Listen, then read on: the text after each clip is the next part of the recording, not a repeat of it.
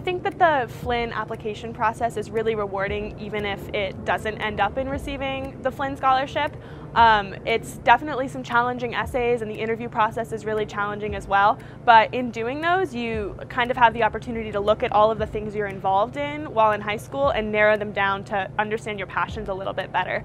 I know it can be really hard while you're in high school to try to figure out a path for yourself and figure out what you're doing and why you're doing it, and writing these sorts of essays and really challenging yourself to think critically about who you are and what you're doing.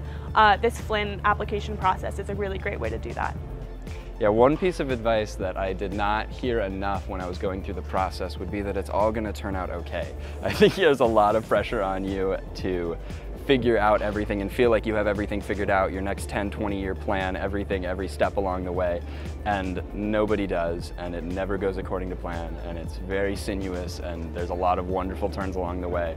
So know that just by being interested, you are already on a great path to finding success in life and anything that you endeavor to do. So keep up the interest. I think one of the key things to remember is, like, don't answer the application as if you're trying to get whatever Flinn wants.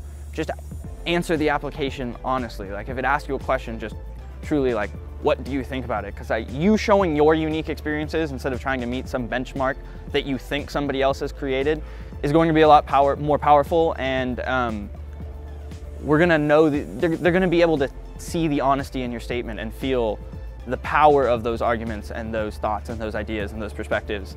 And so you should share them honestly, not to some rubric. There is no rubric.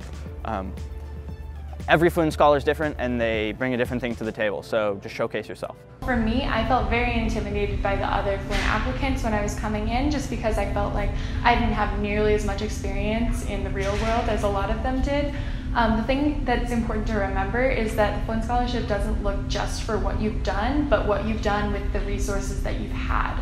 So if you don't feel like you're qualified, look back and reflect on what opportunities you've had available, and if you've done really incredible things with just those, you'll be a great applicant.